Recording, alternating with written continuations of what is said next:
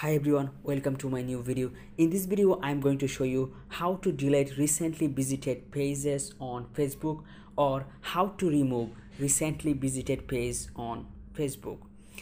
And I will show you two ways you can remove it in two ways. First of all, you have to go your Facebook application and you can find here such kind of interface in your Facebook application. It's okay. Now I am going to show you fast way. In fast way you can delete recently visited pages on Facebook. It's okay. So at the top of the side you can find here three dot line. So just click on three dot line. Next scroll down and you can see here settings and privacy. So just click on settings and privacy. Next you can find here settings. So just click on settings and it's loading. Then scroll down and scroll down. Now you can find here activity log. So just click on it.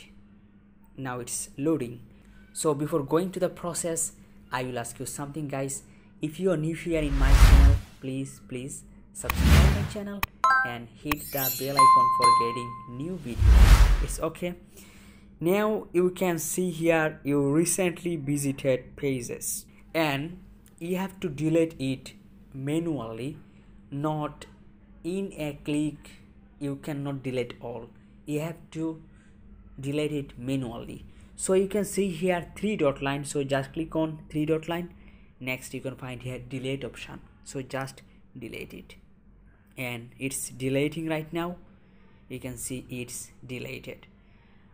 This is the first way I finished. If you cannot do it in first way, you can do in second way. So I'm going to show you the second way.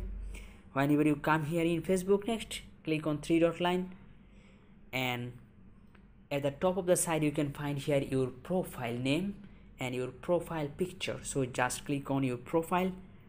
Next scroll down and you can find here at the right side that is three dot line.